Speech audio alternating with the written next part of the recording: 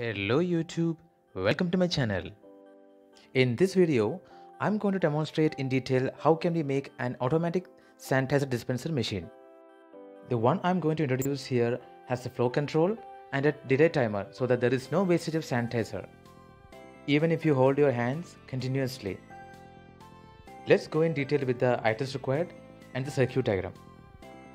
This is the circuit diagram I'm proposing for the design. You can see a proximity sensor, a transistor, a relay and a pump. Then few small components such as resistor, capacitor, diode, LED and a small buzzer. Let's see the different proximity sensors we have. Two kinds of proximity sensors are available in the market as shown here 1 and 2.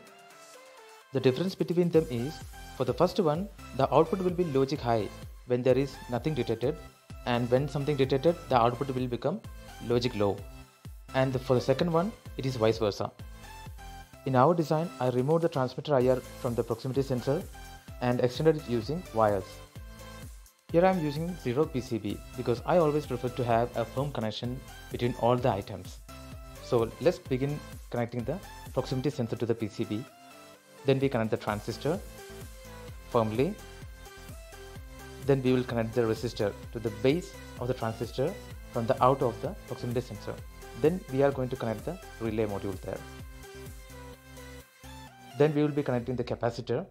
This capacitor will be using as a delay circuit, and we will add a resistor in parallel with the capacitor to discharge the capacitor.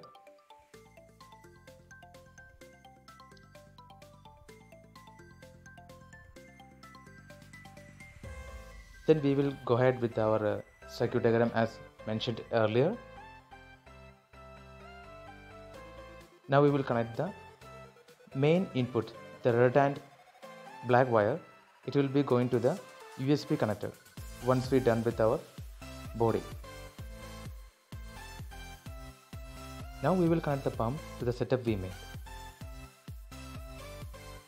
For the pump, the black wire we will be connecting to the negative of proximity sensor and the red wire to the normally open pin of the relay pin.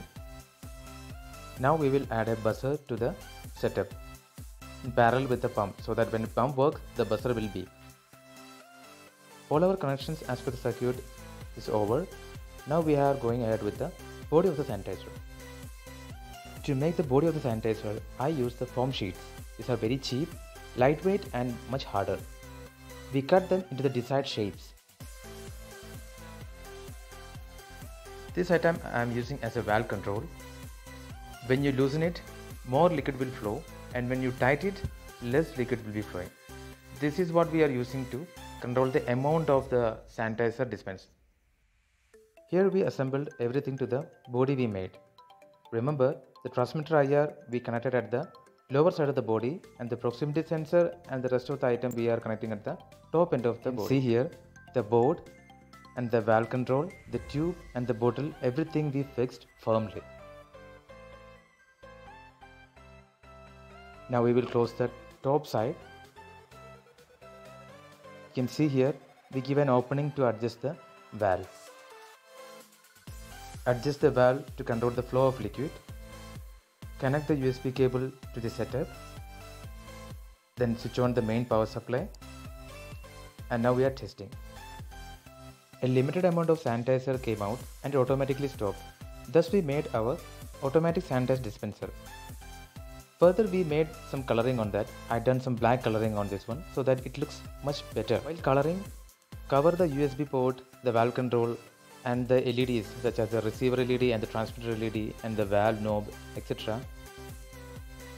so that the look will be more impressive. After coloring, I added a red LED extra indicating the power on status.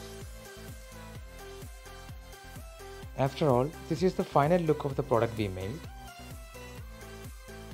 And this is the way it works. When you bring your hand closer, it will dispense a certain amount of sanitizer, then it automatically stops.